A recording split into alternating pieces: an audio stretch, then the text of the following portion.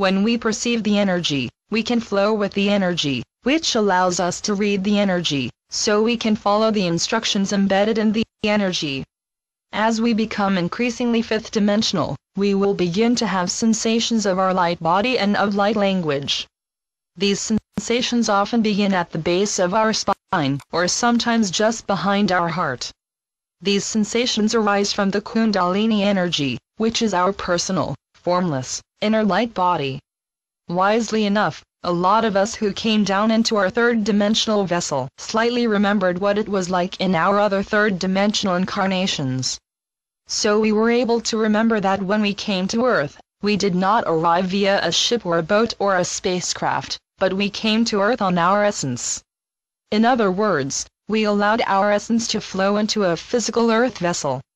Simultaneously, we left a greater percentage of our life stream in our multidimensional bodies and on the higher dimensions.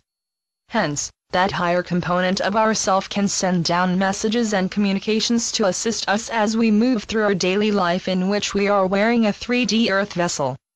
We came into this third-dimensional vessel when a portal opened into our form. Hence, we came in at birth, when there was a near-death experience, a high fever, an accident, or an extreme illness. All of these experiences allowed our third-dimensional Earth vessel to open up to higher frequencies of ourself.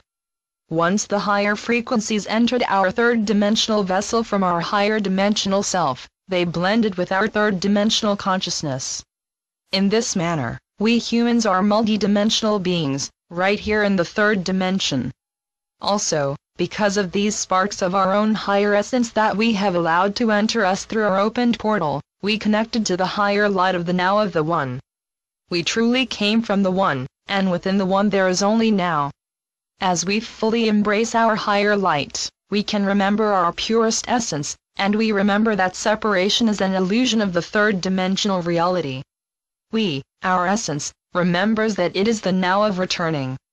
However, many have become so attached to our human self, and our physical Earth, that we do not want to leave this planet until we can experience Gaia in the grand royalty of her fifth-dimensional planetary self.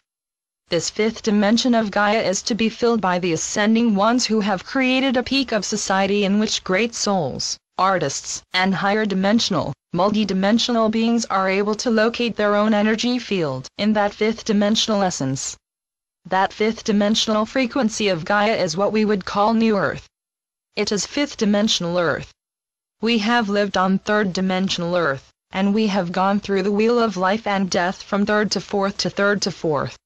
Now we are ready to graduate into fifth-dimensional Earth, and can choose to be amongst those who were beginning to inhabit and enliven that frequency of Gaia.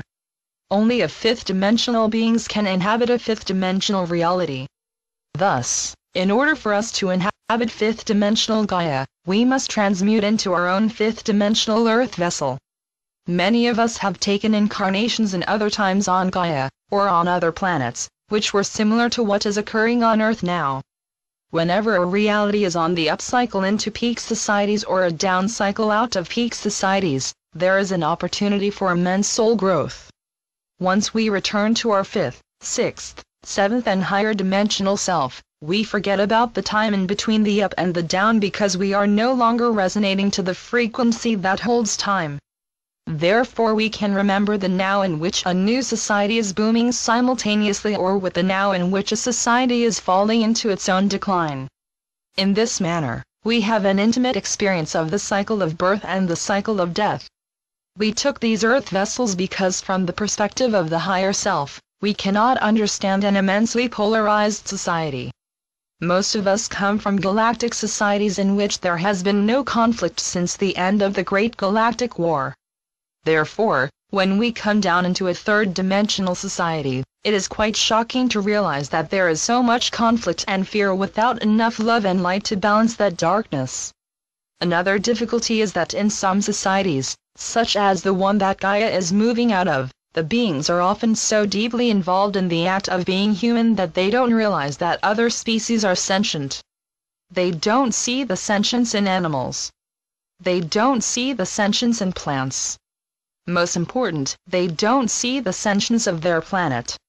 They know that they are a sentient being, but somehow they don't realize that the huge globe that they are inhabiting is also sentient.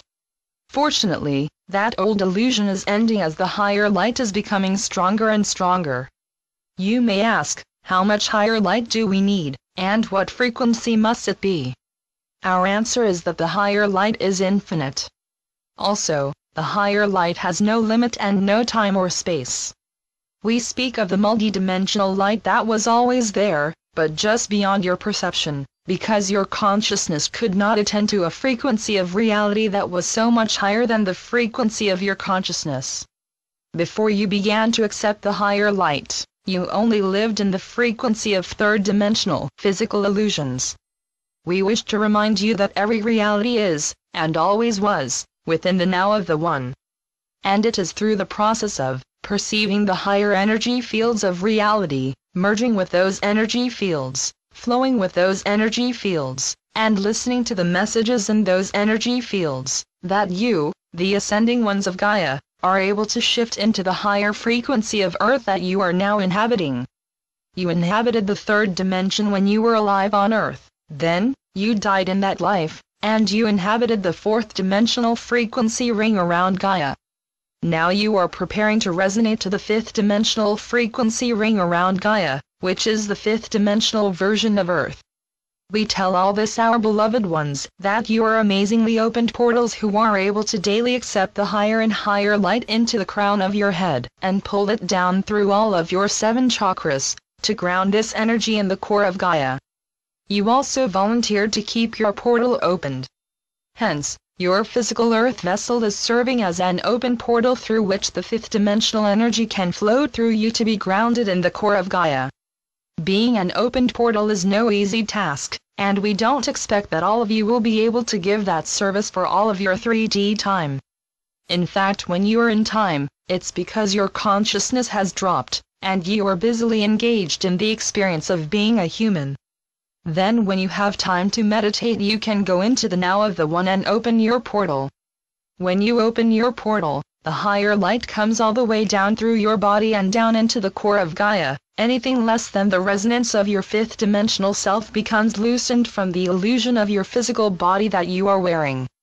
At that point you may experience intense emotions, illness, or injury. What is actually occurring is that when that higher light comes in, it loosens up any blockages that you have inside of your body that are limiting your ability to fully expand your consciousness into the fifth dimension and beyond. Please remember, these are not feelings to be had, but feelings to be released. We remind you all, our dear Ascending One, that letting go of that which is over allows you to deeply embrace that which is beginning.